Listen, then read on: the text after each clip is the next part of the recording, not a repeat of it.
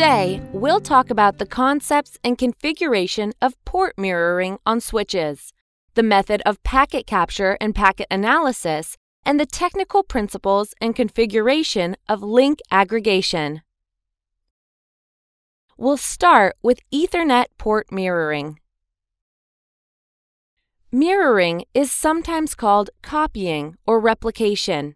In earlier courses, we've discussed some of the basic working principles of switches. Let's start by recapping on some of the information we've learned. After receiving a data frame, a switch inspects the header of the frame to learn the source MAC address. The switch then bundles the source MAC address with the port that receives the data frame as an item and adds the item to the MAC table. Then, the switch searches the MAC table based on the destination MAC address in the data frame. If a matching MAC item exists in the MAC table, the switch sends the data frame from the port associated with the item. This behavior is called switching. If no matching item is found, the data frame is flooded. Assume that a matching item exists in the MAC table.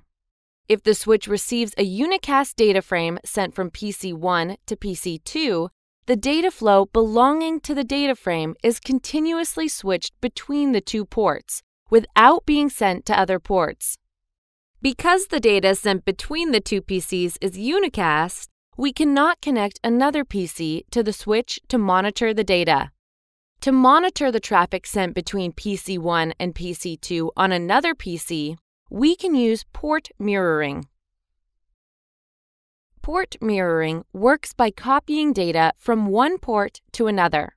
For example, PC1 and PC2 are connected to GE0/0/1 and GE0/0/2 on a switch, respectively. Another PC that runs a packet analysis tool is connected to GE0/0/3. On a data network, OSPF can run properly between PCs or any datacom devices, such as routers, because the routers can dynamically exchange OSPF data packets. Each field in such a packet has a specific purpose. Standards have been specified for these fields to allow vendors to use OSPF. Port mirroring can be configured to copy the data sent and received on GE0/0/2 to GE0/0/3 so that you can capture packets sent between PC1 and PC2. This is how port mirroring works. Port mirroring is most widely used in troubleshooting. For example, a network interruption may be caused by an infected PC sending abnormal packets. In this case, we can use port mirroring to copy the abnormal packets to another port on the switch and analyze the packets on another PC connected to this port. Port mirroring is also used in traffic monitoring. For example, port mirroring can copy all data on a port connected to the external network to another port connected to an IDS. This allows us to use the IDS to monitor traffic, analyze data, and collect statistics about traffic sent from the internal network to the external network. We classify mirroring into port mirroring and traffic mirroring. In port mirroring, all the data on one port is copied to another port. Port mirroring does not apply to a scenario where information sent from only one device is to be monitored. In this case, use traffic monitoring. Specifically, we use a tool such as ACL to filter traffic as required. There are two port roles that we need to look at in port mirroring. The first role is the observing port. This is the port to which data is copied.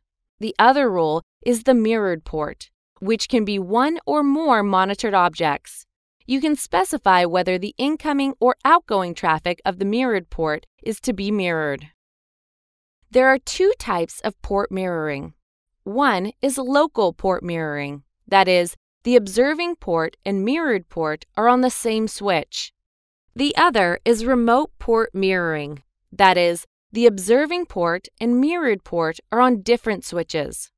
You can configure remote port mirroring in one of two ways. One way is to perform Layer 2 mirroring. This way requires you to specify a VLAN for remote mirroring and forward the captured packets in the VLAN so that traffic can be sent to the desired monitored port across switches. The other way is to perform Layer 3 mirroring. This way requires you to send the packets obtained through mirroring to the monitored port through a tunnel. In real-world deployment, local port mirroring is more widely used.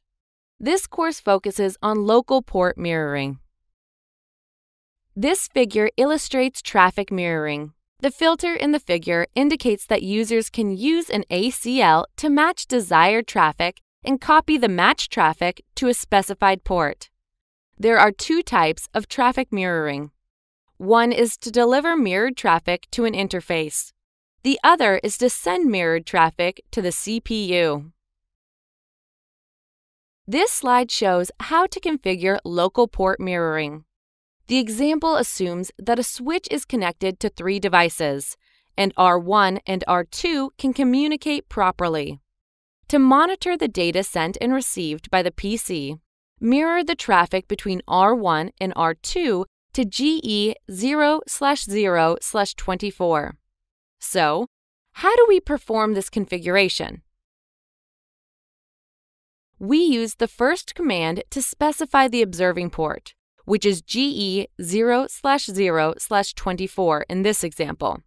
Then we specify a mirrored port.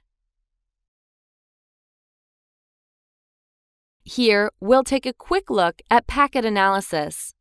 A data network carries a variety of data traffic, and so packet analysis can be important in ensuring the correct transmission of data. Protocols can work properly only when packets are exchanged properly. If an error with packet exchange occurs, performing a packet capture is critical to the troubleshooting process and is a must-have skill for datacom engineers. There are multiple packet analysis tools. One such tool is Sniffer, which is both powerful and complex. The most commonly used packet analysis tool is Wireshark, which is easy to use. The figure shows the GUI of Wireshark. In the main window, we can see multiple packets. By clicking a packet, we can find the fields in hexadecimal format corresponding to the packet in the lower window. The packet information includes the source and destination IP addresses and the protocol used. To show more information about the packets, you can expand the fields in the window. Wireshark is used for real-time packet capture and therefore can capture a large number of packets. If you want to capture only specific packets, enter the desired conditions in the filter field. As we have mentioned, Telnet is a remote management tool. It is insecure because it does not use encryption. Therefore, any data, including passwords, sent over a Telnet connection can be captured through mirroring and exposed. Now we'll move on to Ethernet link aggregation. Ethernet link aggregation is widely used in campus networks. Let's start with the technical background of Ethernet link aggregation. In this topology, the link between two core switches is essential. The traffic between the VLANs on the internal network goes through this link. There are two main challenges. The first is on bandwidth. The volume of traffic is too large for the available bandwidth. The second is on redundancy. If the link becomes faulty, the lack of redundancy means that the VLAN traffic is interrupted. To address the bandwidth challenge, we can upgrade 100 Mbps interfaces to 1000 Mbps interfaces. We need to determine whether the upgrade is cost-effective and the switch interfaces are supported. We can also deploy several links between switches. However, this measure is not realistic. This is because loops may exist. When STP is used to prevent loops, a certain interface will be blocked. This interface cannot forward data, meaning that bandwidth is not increased. To address the problem, Ethernet link aggregation is introduced. Link aggregation bundle links. After link aggregation is deployed on the two switches, the three links are bundled as a logical link. For example, if each link has 1000 Mbps bandwidth, the total available bandwidth is 3000 Mbps after link aggregation is deployed. Logically, there is only one link and therefore loops do not exist. Link aggregation bundles a group of physical interfaces as one logical interface to increase bandwidth and improve redundancy. By establishing link aggregation between two devices, the effective link bandwidth can be increased and load balancing is implemented, which improves the link usage. Note that the original interface no longer exists after link aggregation is deployed. The original interface is replaced by the Eth-Trunk logical interface. Eth-Trunk works in two modes. The first mode is manual load balancing. That is, member interfaces in an aggregation group need to be manually added to the Eth-Trunk one by one. If the Eth-Trunk interface works in manual load balancing mode, each member interface can forward traffic. This working mode does not require a protocol. Generally, this working mode is used on a peer device that does not support LACP and both parties do not negotiate. The second mode is static LACP. In this mode, all member interfaces need to be manually added to an Eth-Trunk, and LACP is used to determine active and inactive interfaces. After an Eth-Trunk is manually created, LACP is then used to negotiate aggregation parameters. In this figure, an Eth-Trunk is established between two switches and then configured with a static LACP working mode. The LACP mode is also called the M-to-N mode, where M indicates the number of active links and N indicates the number of inactive links.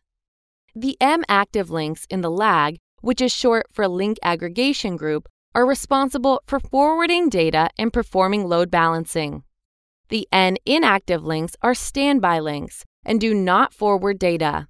If an active link becomes faulty, the system selects the link with the highest priority from the N inactive links. The inactive link becomes active and starts to forward data. In this scenario, we need to determine a master device by system priority. The switch with the highest priority is used to determine active links. Let's move on to the configuration. First, let's look at the configuration of manual load balancing. SW1 and SW2 are interconnected through GE0/0/23 and GE0/0/24. And an Eth-Trunk is configured to bundle the two links. In this way, users in the same VLAN of the two switches can communicate. Specifically, PC1 and PC3 can communicate, and PC2 and PC4 can communicate. First, configure VLAN on SW1. Then, create an Eth-Trunk interface and configure it to work in a manual load balancing mode. In this mode, aggregated links forward data. The manual load balancing mode is used by default. After that, add member interfaces to the Eth-Trunk. There are two methods available for this configuration. Perform the same configuration on SW2. After the configurations are complete, run the Display Eth-Trunk command to view the Eth-Trunk status. Now, let's focus on the configuration of the static LACP mode. As shown in the following figure, SW1 and SW2 are interconnected through GE0/0/22, GE0/0/23, and GE0/0/24. The three links are bundled as an Eth-Trunk that works in static LACP mode. SW1 is the actor. In this aggregation link, 2 links are active and 1 link, used for backup, is inactive.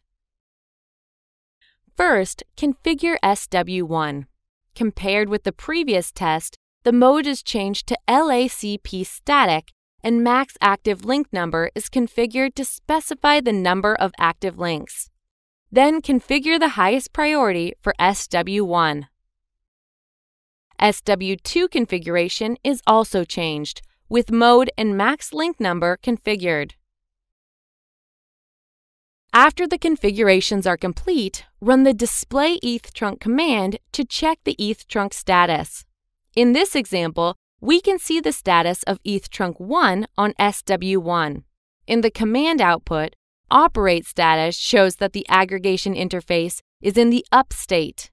Because we have configured max active link number 2, there are only 2 active interfaces among the member interfaces. The 2 active interfaces forward traffic, and the inactive interface is used for backup. Here, GE0/0/22 and GE0/0/23 are in the select state and therefore active interfaces. GE0/0/24 is in the unselect state and therefore is an inactive interface used for backup. Therefore, SW1 is the actor that determines which interfaces are active and which interfaces are inactive. Eth-Trunk can be used not only between switches, but also between a switch and a firewall. That's all for today. Thanks for listening.